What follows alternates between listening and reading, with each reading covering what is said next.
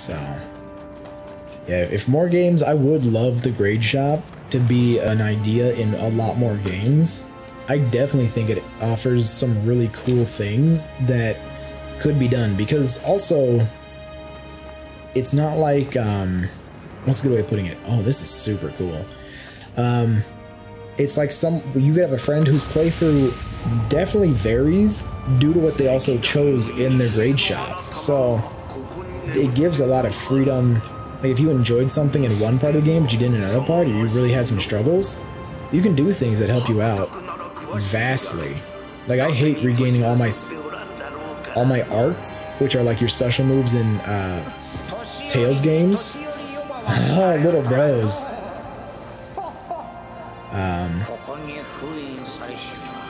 Like I do not want to regain, because to get special moves you have to use a move a certain amount of times, and then to get an upgraded version of 2 moves combined you have to use both of the moves for a certain amount of time, and it can be a lot if you're really going for something. So for me, carrying over arts is a big deal. For some of my friends who really enjoy that, carrying that over, man, they love the hunt of new skills, and since they know how to get them really quickly, they enjoy getting them again.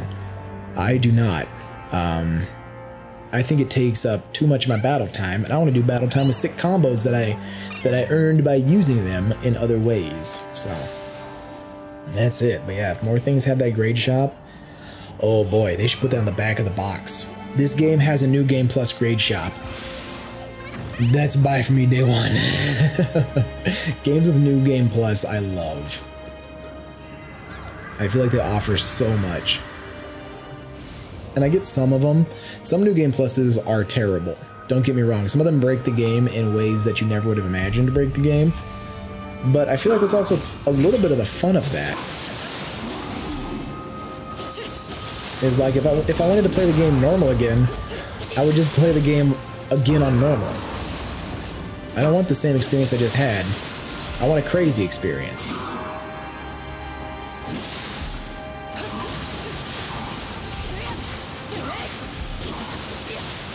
And I think, like, what's a good way of describing it? Like Divinity, you can get New Game Plus that just destroys that game. And the creators are like, yeah, we know, but if you want the original gameplay, just play it again.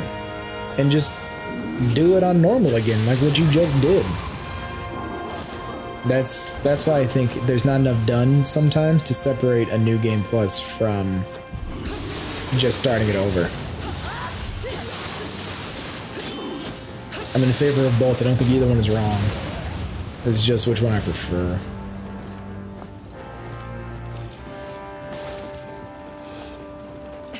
Every time it goes back to my conversation about kicks.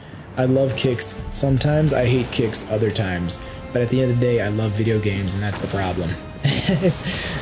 Either way, as long as I've been able to kick a monster through a door or something, like I'm not gonna be super salty about it. And I think that's something that we can all kind of get used to, is that as much as we enjoy a certain type of thing, we can look at it and we can go, huh, I wish it had this aspect, but at the end of the day, I think it's fantastic. It was like my entire rant about having to rerun certain content in Nioh yesterday. I was like, boy, I can't believe I gotta rerun this. But the fact that I have original content to run and I have game to play, like, man, it's hard to say things when you're just like, you know what, I'm having too good of a time anyway.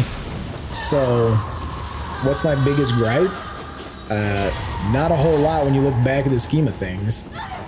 I really enjoyed Bloodborne. I wish the New Game Plus was better.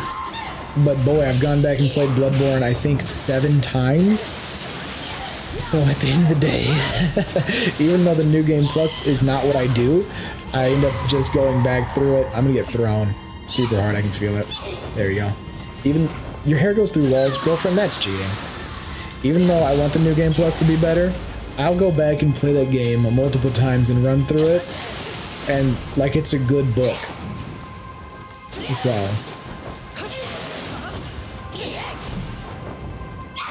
yeah. Tales of Vesperia, same thing. I think I've played that so many times I had it memorized at one point where I was like, this ain't even the boss fight I need. I can figure that stuff out so stupid fast, but yeah. Same thing for Dark Souls and same thing for Demon Souls.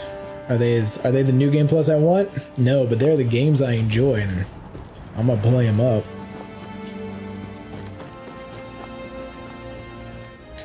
Come on, Kodama, bro. We got adventure waiting for us. Yep. Let's do it. Oh, not that way. Unfortunately, I didn't enjoy Sekiro enough to run through it again. That's the one thing that I wish I enjoyed more, was that I enjoyed Sekiro more than I did. I thought it was good. It was really a satisfying game to play and to win. I thought it was great to win at Sekiro. And then it started getting it kind of got Bloodborne-y for me. Like, I don't know if it's gonna make a lot of sense, but to me it does. It started getting kind of Bloodborne-y in the sense that like another being was coming and affecting things, when really I just wanted like a samurai ninja thing. I get it. Creative license and everything is fantastic, and I think From Software has really made some good strides in their games. I just wish that if it was a From Software game, it didn't feel like it went into this realm of long elongated necks, Cthulhu looking monster-esque things, like, you know what I'm saying? I know not all of them feel like that, but it always feels like there's some kind of eldritch thing happening, and I would have liked it if that wasn't the case. You know? Like, your friend turns into a koi fish, or not your friend, but the guy's turning into like a sea creature, and you're like, the minute for me that stuff starts to kind of happen, I go, oh, well, I've seen this before, and I've seen it in the eldritch horror things, and I think one of the problems is that I've seen it so early on in just kind of like my life experience that I went, oh, that's Cthulhu-esque kind of stuff. There's a movie, oh, sorry, hitting the mic again, scratching the nose. These fights make my nose super itchy. So there's a movie, something of Dakon or something, where you're in a seaport. Not you, but the main character's in a seaport, and it is something of Dagon. That's what it is. And they're in a seaport, and they all turn into fish people halfway through. And I'm sorry, guy, you're enjoying your tea, but I'm putting you in your place. You're a spooky demon. And when everyone starts turning into fish people, they start transforming into these grotesque monsters. They start getting the elongated tentacle things. They start getting these things. My brain goes to this Dagon movie. And since that's one of the main characters in the Cthulhu mythos, or the H.P. Lovecraft mythos things, you look at it and you're like, oh, or at least I do, and I go, I don't want this thing happening anymore. I would like it to turn into something else. And I think From Software games have kind of pigeonholed themselves because Bloodborne was like that. For me, Sekiro became kind of those feelings, not nearly as bad. I enjoyed it in Bloodborne because Bloodborne had that mystery. Sekiro, it presented itself, and here's what's interesting as to why I liked it in one and didn't like it in the other. Sekiro presented itself as a ninja game and samurais and big stuff happening. Bloodborne always presented itself as a monster hunting game, and then a mystery kind of thing happened. So I thought I was gonna fight werewolves, and I gotta fight werewolves, but then I thought I gotta do some other things, and true, I gotta do those things also, and then on top of that came Cthulhu-esque things, and I said, wow, this really thickens the plot. Once you get that madman's memory and those insights, it unveils an entire different part of the game, but it's introduced in the very beginning that something is happening. In the beginning of Sekiro, it's not like anything is really going on, and I get true that I'm probably stretching this a little bit far, but in my brain I went, I don't like this. I don't like, and where it really hit me wasn't on, it was in that spot where you're gritting the great koi fish. That's where all of a sudden I said, I don't know if I'm liking this. Everything else about Sekiro I really enjoyed, except for like the last fifth of the game. I was not a fan of that. I enjoyed coming back out of that area, but that area kind of took me out of the game for a while, and it kind of didn't suck me back in the way I was in the beginning. Once you jump on that giant bundle of ropes, that huge monster that moves, I think it takes a turn for the worst for me. I'm sure other people really enjoyed it, and props for you guys, because that's great. I don't know, I lost a little bit of something after I jumped on that big rope man. After I jumped on that guy, it was done for me. You come back, you get the sword that splits all that good stuff, and then you fight the last guy, and for me it was just kind of like, oh, I guess it's over. So yeah, it's kind of where it fell. And I don't know, maybe I'm approaching it from a wrong angle, but maybe I should go back and play it and see if I missed anything story-wise, which, trust me, I'm sure I did.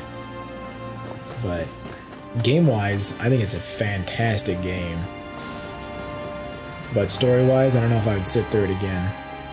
Simply because either I got super lost story-wise, or that one area I just am not interested in. Sometimes a single area in a game will make me go, oh, great. I have to go through this area again, like, what is it? In Nioh 1, the ocean roars again. Every time I have to play that and I'm starting a new game, I go, oh boy. I do not want to do this again. Every single time. Don't, Snowclops, I'm just investigating this room. You're too big to fit in here. What do you think you're going to accomplish?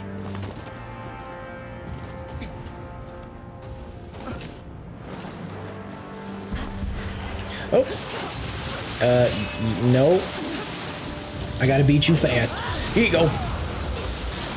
Because I gotta save my anima charge for this Snowclops over here. There it is. Take it. Also, I would have liked more than just a sword in Sekiro. I think that's a lot of people's... Either people go, great, I got just a sword, right? Or they go, I really would have liked more than just a sword. And for me, I would have liked more than a sword. I know that we can use them as like sub-weapons like Mega Man, but at the end of the day, I end up using the shield more often than anything else because it had a much better function, I feel like, than most of the other things. Like, don't get me wrong, that spear was pretty cool built into the arm. I enjoyed a lot of those ideas. I thought the kunai built in the arm at the beginning were really cool. But since really you can only upgrade certain ones to their full capacity, you really had to pick or choose, and for me the choice was really easy. I'm gonna go for the option that lets me stay alive more. Especially against those hidden ghost dudes. Like, I'm going for that every single day. Alright, we've made it. Dang it!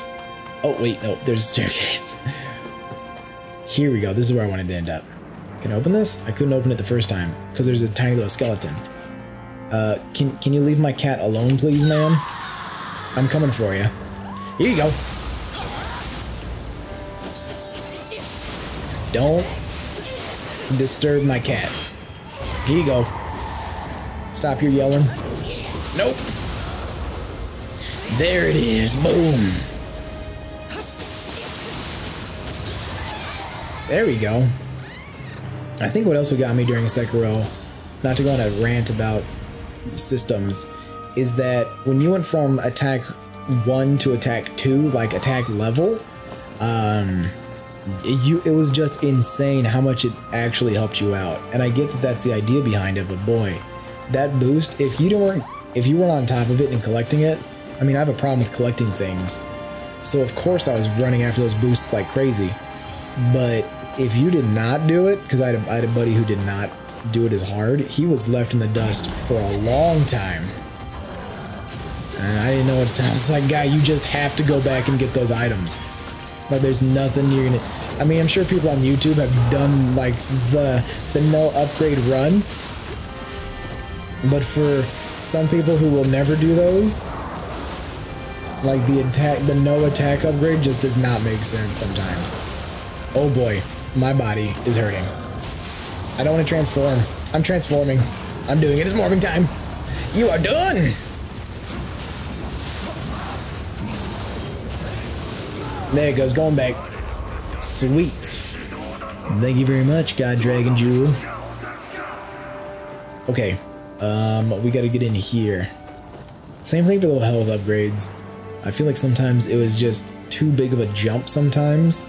But I feel like I didn't miss anything, so for me it wasn't a huge jump, but for some of my buddies it was a pretty aggressive, like, oh, I missed that, well, I screwed myself. And it kind of felt like that sometimes. I enjoy this water lowering, how it just keeps revealing more and more of the level. It's like the fog of war just disappearing in StarCraft.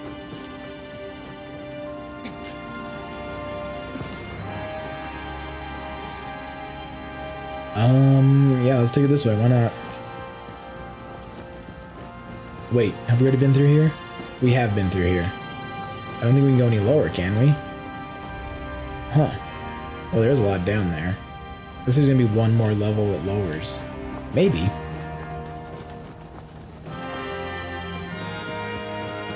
I just had to figure out how to get down there. Huh. Alright, let's try this. Overall, as a game, I thought Sekiro was gonna be like my game of the year. Last year, I was like, wow, this game is amazing. I did go around, I told everyone about it. I said, guys, you gotta check this game out.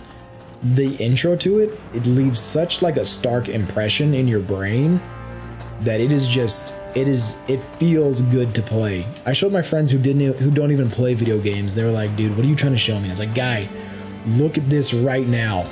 Look at this. Look at this. Like, this is amazing. This is video games right here. And true, that game is video games. That is what I'm talking about. The game is great. Up until a point when I lost interest and I was so bummed.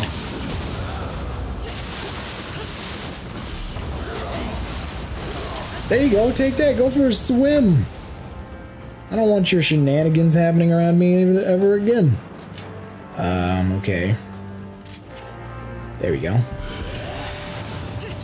Yeah, I really wanted to be pulled back into it. Like, I even watched people play Sekiro, and I could not get back into it. I was like, man, these guys are enjoying this game so much more than I am right now, and I can't get into it, but I wish I could.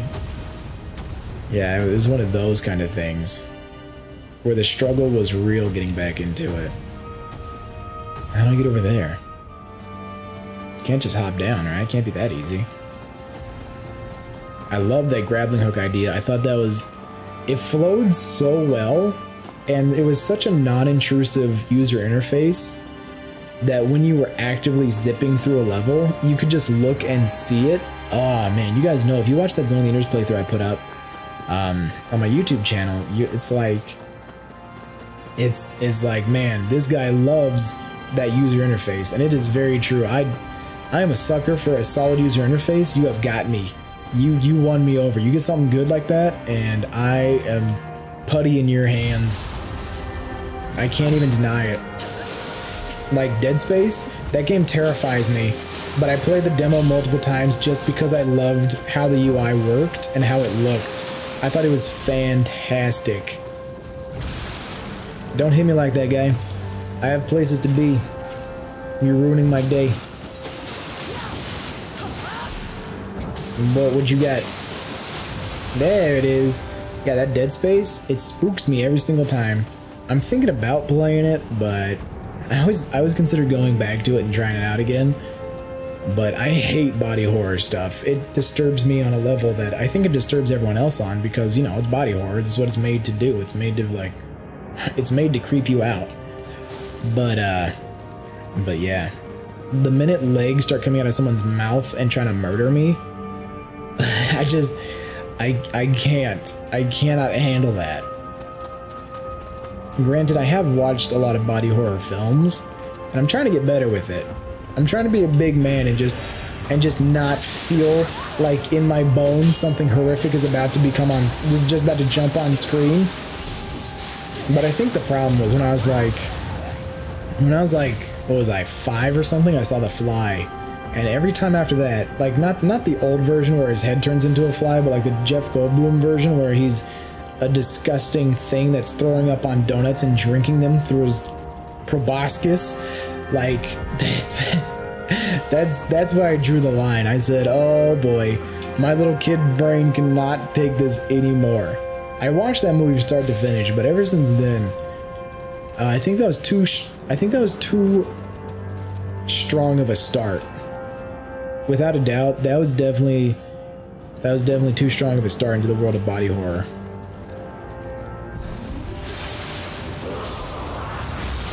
Oh God, woman, get off of me, please! I'm just trying to live. I'm so far from the starting position. I don't know where the next shrine even is. Bop. Blocks. Oh boy. Oh boy. Okay, here you go. There you go. Are you down yet? Yeah, you're down. There we go. Easy. Okay, who else do we have around here? I don't know any other, like, amazing body horror films because, well, once again, I avoid them. I try to. But I try to hit the tame ones, right? Like, I haven't seen the Human Centipede films because I think they're just gonna be gross, but they're not gonna be gross in the way I find it gross. They're just gonna be like, oh, they got sewn butt to mouth. Like, for me, it's like, oh God, you got kidnapped in the German Alps. Not the German Alps, but you got kidnapped over in Germany and you got sewn to this guy, which is fine, and I'm sure it's terrifying in its own right. Right, but here's my thing. I don't find that kind of body horror scary. Because that, to me, that's more of like an abduction thing, and this might sound kind of weird. To me, that's more a person gets abducted in Germany, and then horrific things happen to them, which ends up unfortunately being you have been sewn butt to mouth to a person. And trust me, I'm sure we can all say that we want 0 parts in that. However, and here's my big however, they don't transform into anything. The minute people transform into something in front of my brain, like, I hate it. I can feel the recoil in my body. Once like something sprouts a leg out of somewhere there's not supposed to be a leg, or like the thing where the dog starts bursting open and there's like a horrific maw, and then there's also tentacles flapping everywhere, and things are beginning to just happen. I'm so glad I saw that little lever. However, I'm stuck now. Am I stuck now? No, okay, it's shifted this way. Fantastic. Yeah, once that happens, I have to force myself to really look at it and stare it down and be like, I am not gonna be flinching at this. And that's how I had to deal with every other horror film that I've watched that I think is gonna spook me out. But yeah, I just... Oh no. Is there a Biwa Boku Boku over here? Is that what I'm hearing? The call of the Biwa Boku Bokus? Alright, we're back here. Sweet. But yeah. If there's any good ones you guys think of, let me know, but... Otherwise, I do not know how to treat that genre.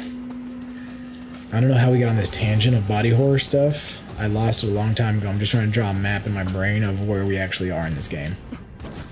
Because now that we've gone down multiple levels, now I'm lost. Body horror, The Fly, Sekiro. Sekiro doesn't really have body horror though. Unless that's what actually got me started on it, then it must have it somewhere. But not that I can remember. Yep. I just lost it in the brain, who knows. But yeah. Those kind of oh, Dead Space, that's what it was. So that kind of stuff, talking about UIs in Sekiro, that was a long tangent for a UI. But yeah, the Sekiro UI, the Minigun grappling hook, oh man, it is so good because it's not intrusive at all into what you're trying to accomplish. You just point it, it gets a little change in the cursor, and you're good to go. Like, it swings from place to place. Excuse me, drank water too fast. And man, yeah, it's a great UI. It's visually and auditory.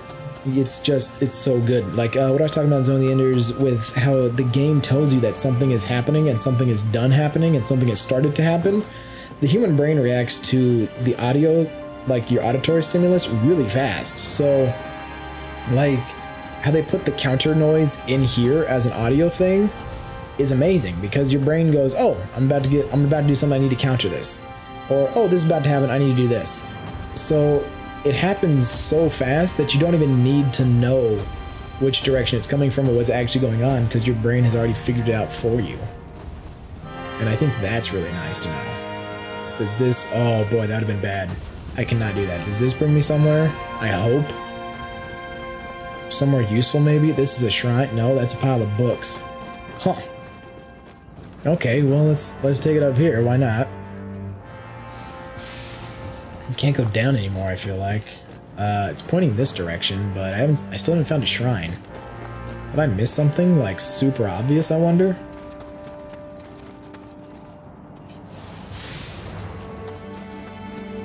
Huh. Inspiring Gym. Oh, Inspiriting Gym. Huh, I've been reading that all wrong the entire time. Okay, let's go down here. Maybe this is something I need. This is probably how I get down to that. Yeah, this is the Snowclops. Alright, bro. Check it. There you go. Bro, eyes up. You don't want to be getting shot in the face with stuff like this. It hurts. Nope. Here we go. Easy.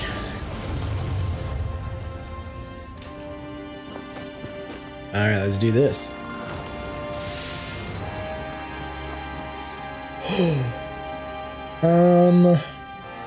Huh. I wonder where this leads. Let's investigate.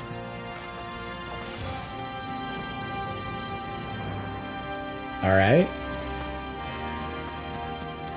Have I been here before? I have been here before. Okay. So, we just have to not fall in that water. Let's see. If we can take this, let's go down. We've killed all the demons. We haven't rested a shrine yet, so there shouldn't be anything really opposing me getting in here. Yep, we've opened that.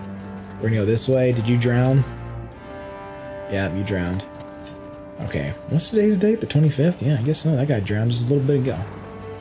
Let's moment of silence for our boys. Alright, moment of silence over. We've all drowned.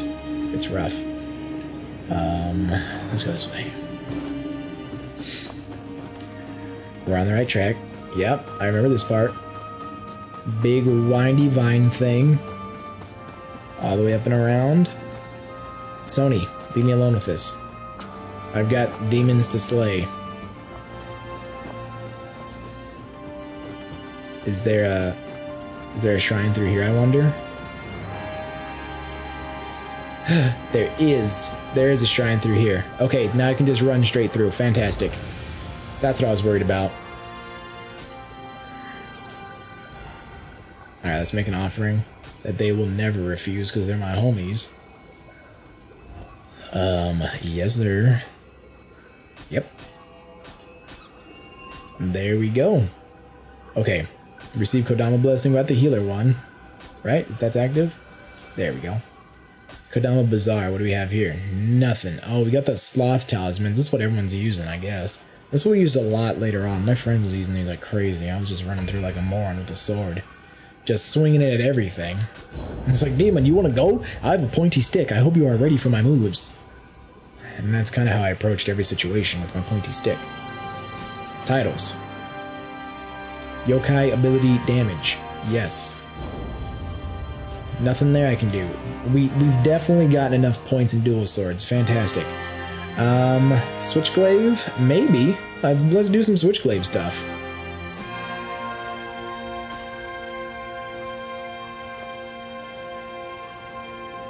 What do we have here? Ooh, the Echoing Thunder. I did like the hatchets. But let's see what we can do. Seething Dragon. Oh, okay. I do like this. Oh, that's a good one too. But that is a huge bonus to just attack. Let's try it. Nope, nope, excuse me. Oh, this is bad. This is bad. This is bad. We're starting this boss fight out wrong. Excuse me, sir. This is terrible. You know, let's just pop one of these bad boys, and then let's just run up this hill. I don't even care that we're starting the boss fight with one less elixir. My guy, you gotta get back to your bros at the shrine. They've been waiting for you for like 3 hours.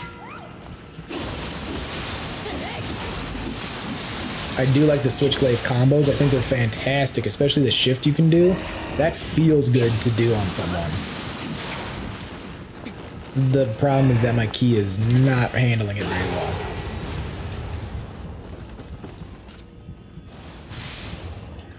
Also, give me 1 second. OBS is doing something funny. It's recording something really weird. Hold on, I gotta restart it.